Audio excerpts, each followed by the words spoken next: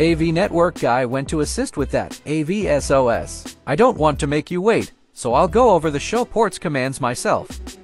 Let's let the switch finish booting up and get to the command prompt, then we'll dive right into it. So, we're logged in as the admin user. The following commands will help you monitor and troubleshoot your Extreme Network switch. Let's type show ports and go over the features.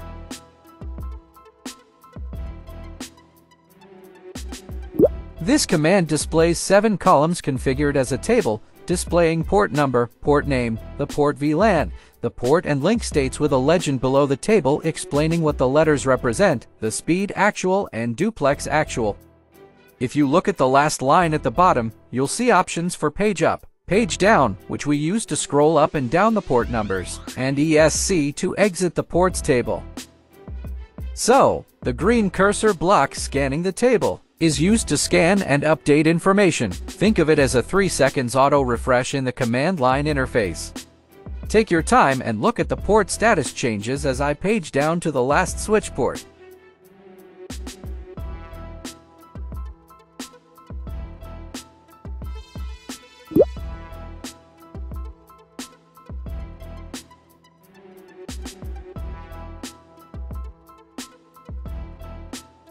These are the last set of ports on the switch. Next we will go over another powerful port command that will help you troubleshoot your Extreme Network switches.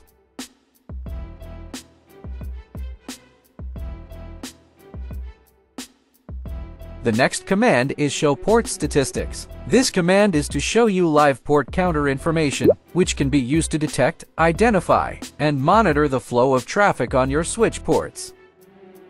This table contains the port number, link state, transmit packet count, transmit byte count, receive packet count, receive byte count, both receive and transmit packet broadcast and multicast. This port statistics table also has a legend below it. If you look closely, you can also use the same page up, page down, and exit commands mentioned earlier to navigate through the switch ports. However, in this table, we have a clear counters command we can use to reset the counters for the ports.